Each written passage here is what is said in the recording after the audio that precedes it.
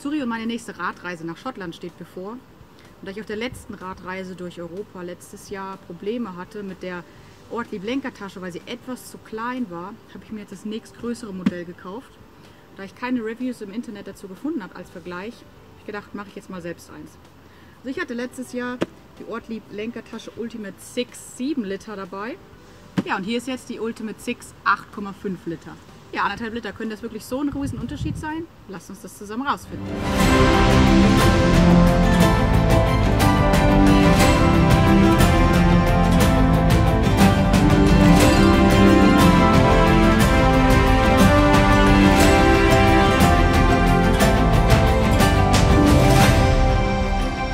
Ja, was mir immer sehr wichtig ist, dass sie so umweltfreundlich wie möglich gemacht ist. Und das ist natürlich zum einen die Qualität. Und da ist Ortlieb natürlich das Nonplusultra. Also ich habe die Tasche jetzt schon bestimmt 5 Jahre. Und letztes Jahr auf der Radreise bin ich ca. 7000 Kilometer damit gefahren und die Tasche ist wirklich top. Also da ist nichts dran. Ja, und da war für mich auch klar, dass ich bei Ortlieb bleiben werde. Ja, wenn man sie sich von den Maßen anguckt, dann sind sie relativ identisch. Die Ultimate 8 wirkt ein bisschen höher, aber laut Herstellerangaben ist sie gleich, ich weiß nicht. Auf jeden Fall gleich breit.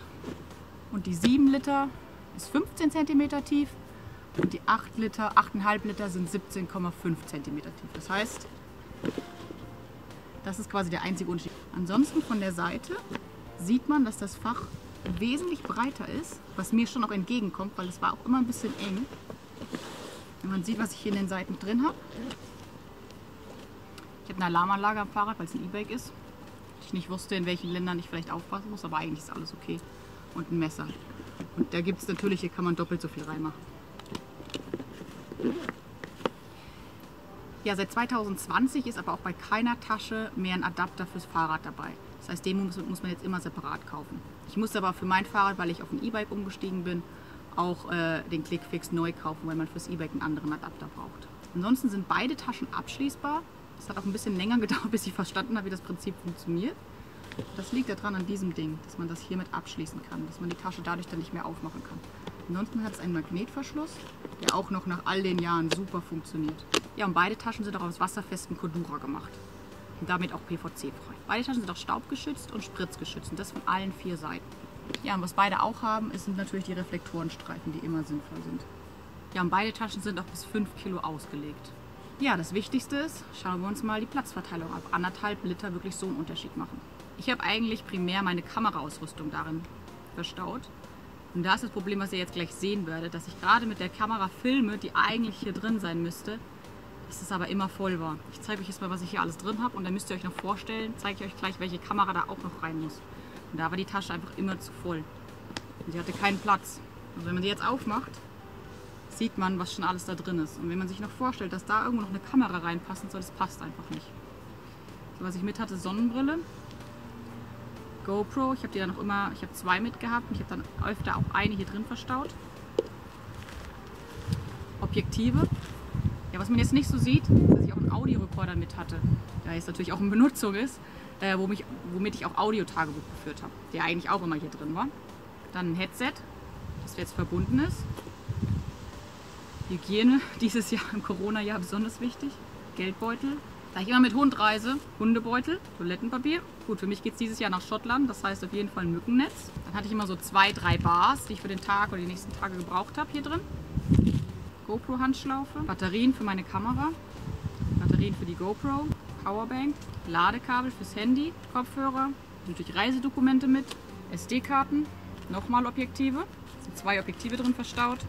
Das ist Daune, der ist super leicht, trotzdem sicher. Was beide auch innen haben, ist ein Reißverschluss und ein Haken, wo man Schlüssel nochmal dran festmachen kann. Den habe ich aber eigentlich nicht gebraucht. Und es kommen natürlich beide mit einem Tragegurt.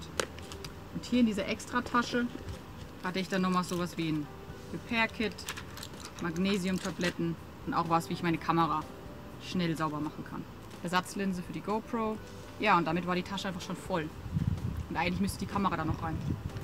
So, und jetzt packen wir das gleiche mal in die andere Tasche und gucken mal, wie viel Platz wir da noch haben.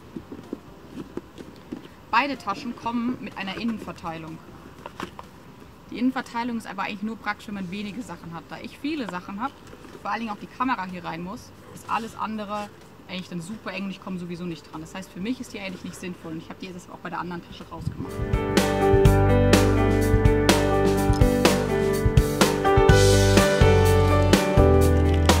Was man jetzt sehen kann, ist da tatsächlich noch super viel Platz ist. Ich werde jetzt gleich mal die Kamera wechseln und die Kamera auch noch mit reinpacken. So, das ist die Kamera, mit der ich filme. Für die habe ich auch die gleiche Daunenhülle. Leicht und geschützt. Die ist eigentlich an den Seiten offen, das hat mich aber super gestört. Das heißt, ich habe das zunähen lassen und somit ist sie auch viel, viel praktischer. So, dann machen wir mal die Kamera mit in die Tasche. Und was ihr seht, 1,5 Liter machen tatsächlich einen Unterschied. Dann zeige ich euch jetzt nochmal, wie die Tasche am Fahrrad festgemacht wird. So, das ist hier der Click-Fix-Adapter. Die Tasche wird dann einfach eingeklickt. Ja, ich hoffe, euch hat der kleine Review gefallen. Falls ihr noch Fragen habt, dann schreibt mir einfach unten in den Kommentaren. Ja, und wie sich die Tasche auf der nächsten Reise nach Schottland verhält, seht ihr auf meinen nächsten Reisevideos. Tschüss!